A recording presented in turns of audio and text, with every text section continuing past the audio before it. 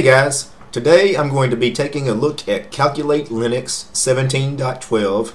This was just released today. This is the latest snapshot for Calculate Linux. I actually reviewed Calculate Linux a couple of months back and I really loved it. I thought it was one of the best Gen 2 based desktop Linux distributions out there.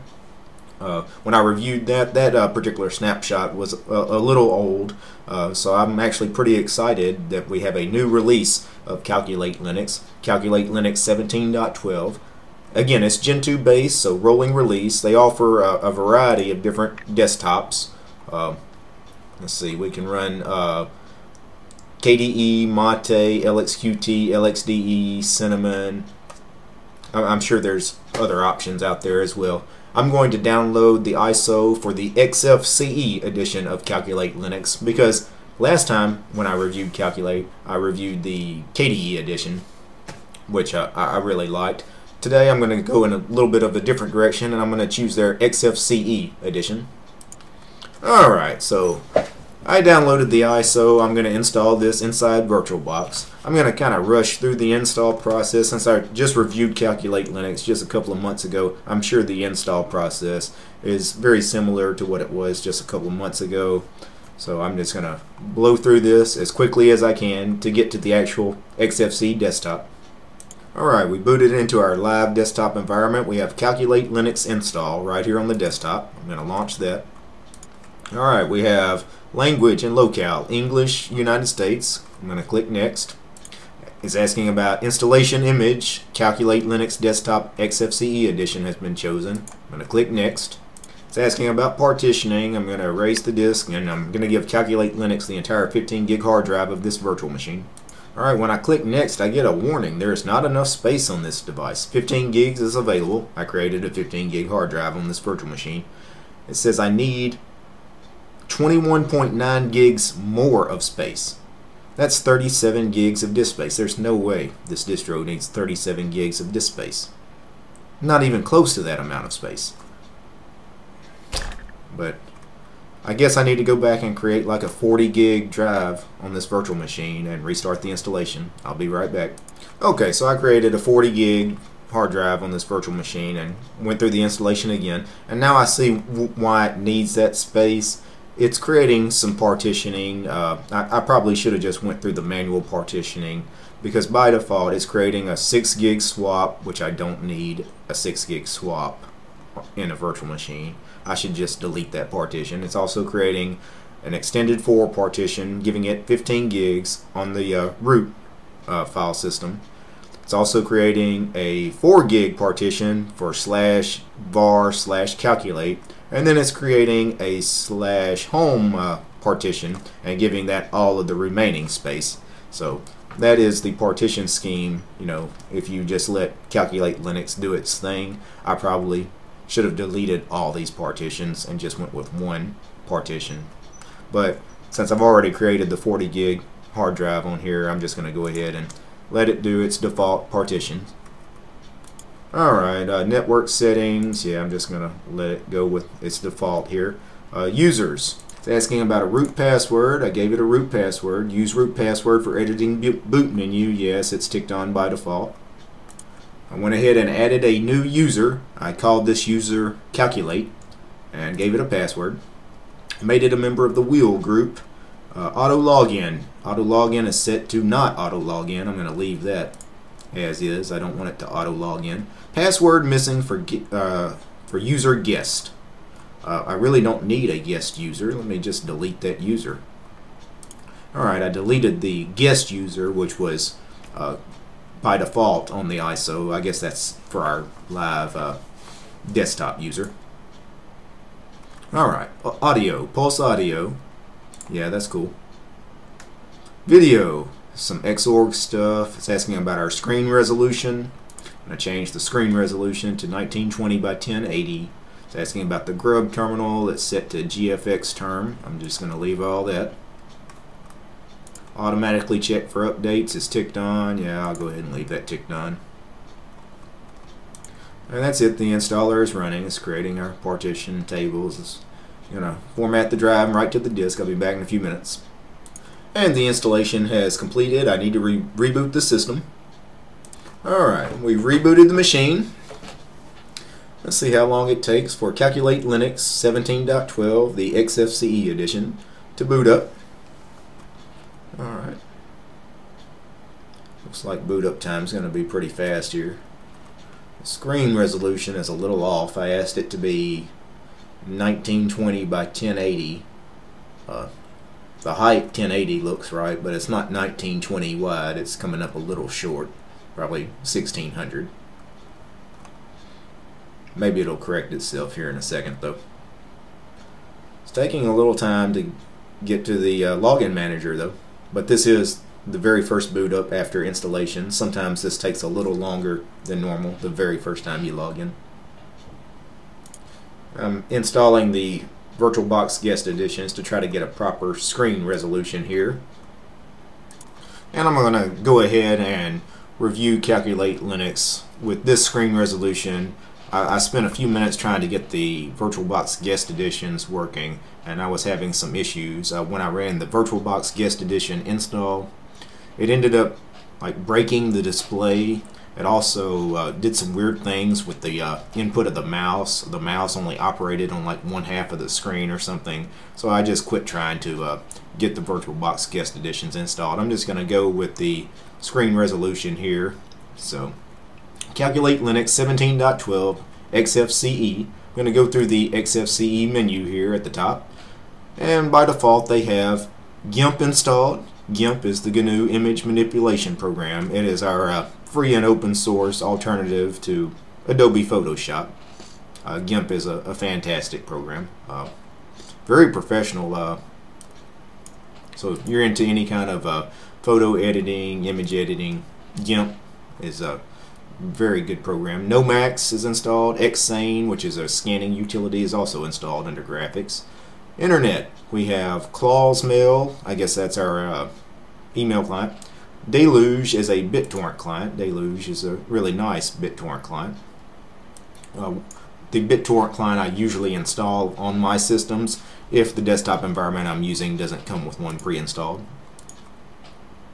Also we have Gajim. I'm not sure what that is. Let me open that program. It's the first I've ever heard of it. Account creation wizard to connect to the Jabber network. Okay. I'm not going to bother creating an account for that.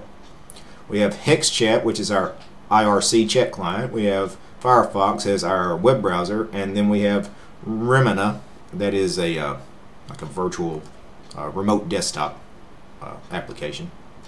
Multimedia, Clementine is our audio player. Clementine is a fantastic music player. Really cool program.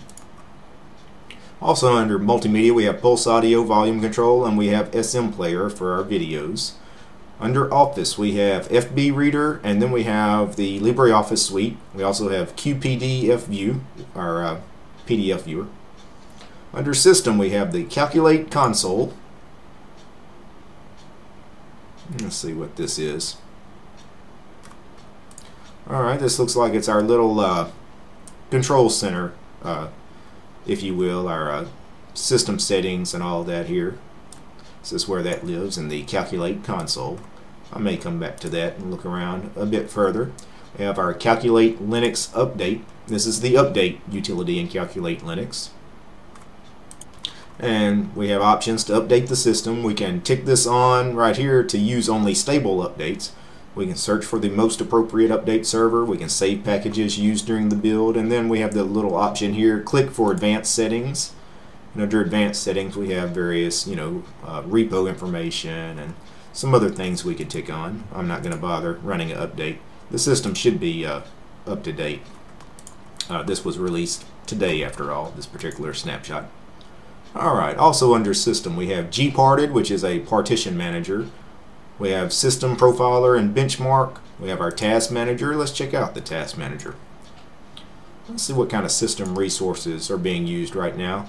The CPU is around 2%, 3%. Pretty low CPU usage, what you would expect for XFCE. Memory usage, 9%. That's 9% of about 6 gigs of RAM I gave it. That's a little high, but I've got a lot of stuff running. I mean, I opened Clementine earlier. That's sitting up here. I need to quit that. We've got a few things going on here. Yeah, see, that dropped at a percentage, just me closing Clementine. Under System, we have our File Manager, the Thunar File Manager, the Standard File Manager, and the XFCE desktop environment. Really nice, lightweight, minimal file manager. Also under System, we had our terminal, which is, of course, the XFCE terminal. Under Utilities, we have the Bulk Rename tool, we have the Catfish File Search, Standard File Searching Utility, and XFCE. Clipman is our little clipboard. Calculator is our calculator. GTK, Record My Desktop, is an app to record your desktop, of course. LeafPad. LeafPad is a standard text editor in the LXDE desktop environment. Nice, lightweight text editor. We have our Screenshot utility, and we have Xarchiver. This is the standard archive utility for the XFCE desktop environment to view, zip files, .xz files, things like that. Alright, under Settings, we have the Settings Manager. This is our Settings Manager, I guess, to configure the XFCE desktop environment. Also some system settings for Calculate Linux. Alright, I'm going to click on the desktop, right-click on the desktop. I'm going to choose Desktop Settings. And let me see what kind of wallpapers we have. Apparently, we only come with one wallpaper by default. It's this little 10 years together wallpaper, I guess. Calculate maybe is celebrating a 10-year anniversary, I'm not sure. And then we have 2 penguins here in the picture. Really nice picture. I just wish we had more wallpapers to choose from. Okay, so there was a little glitch there. When I first opened this up, there were only 2 wallpapers showing, and now all of a sudden you see the list sort of updated itself, and now I have other options. Yeah, I remember all these penguin wallpapers from the last time I reviewed Calculate Linux. It comes with a variety of wallpapers. All of them have the little penguins in them, usually a pair of penguins, depending on what color you want to go with. You got blue, purple, some yellow, brownish colors. Pretty cool stuff. You know what, I'll go with this blue one. So it does have a variety of wallpaper, but they're all very similar in theme. They all include a Calculate Linux logo and a pair of penguins. If I go back to the Settings menu here and I go to Appearance, see what kind of style appearances we have. We have a few different options for theming. Under Icons, we have the Adwaita theme, the default GNOME icon theme. We have Calculate's icon theme, which, let me open up our file manager. Blue in color, very similar to the Elementary theme actually, which is interesting because they have the Elementary theme installed here. So that's probably what they're basing their theme on. And then again, the standard GNOME theme. Fonts, I'm not going to go over fonts, but I'm sure it has your standard free and open source fonts installed. Probably things like Deja Vu, Noto, Free Sans, maybe the Ubuntu font family, that sort of thing. Alright, I mentioned I might check out the Calculate console again, this little control center program here. Looks like we have options for backup and restore. That's pretty cool that Calculate comes with a backup utility installed by default. That's great, Let's see if I launch that. See what kind of program comes up. Okay, not much is on the screen here. It just has options to tick on for verbose output and then run. I'm not going to run a backup, obviously.